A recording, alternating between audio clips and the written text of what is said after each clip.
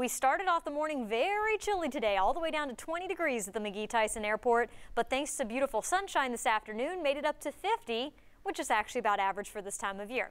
Now, we don't get nice average days very often this time of year, and they certainly don't last long, and just like that, we're about to move into our next chance of wintry weather.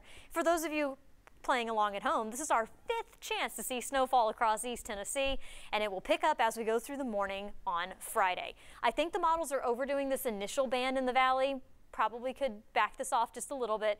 Because the air is going to be so dry in the morning, you might actually see some returns on the radar that are not reaching the surface. A light wintry mix may be how we start things off in the valley by the mid to late morning, but that will all become snow as we go throughout the afternoon. Off and on light snow showers expected through the back half of the afternoon and into the evening as well.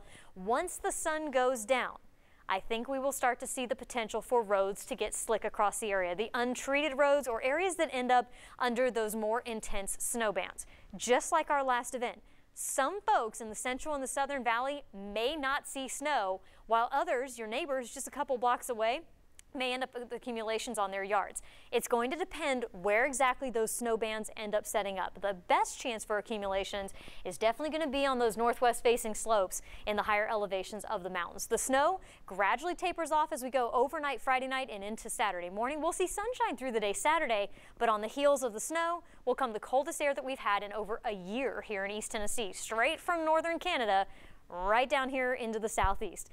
As far as snowfall accumulations go, a dusting to a ½ an inch or so in the valley, and again, that will depend if you end up under one of the snow bands.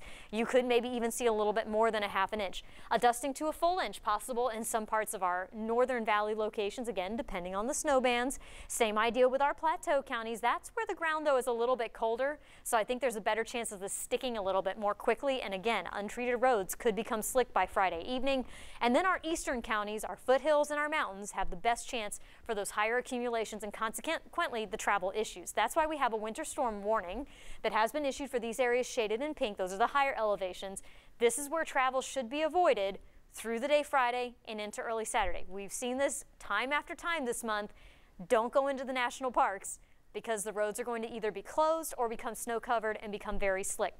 The other half of the story besides the snow is the very cold air. I think that's actually going to be the higher impact across our area, because whatever falls is going to stick and it's going to stay overnight Friday night and into Saturday morning, and that's when we're going to start to have dangerously cold temperatures. Our actual air temperatures will get down into the single digits and low teens on the plateau, mid-teens in the valley, but with winds out of the north and the northwest at around 10 miles per hour, that puts wind chills down below 0 for our plateau counties and right around 0 for our valley counties.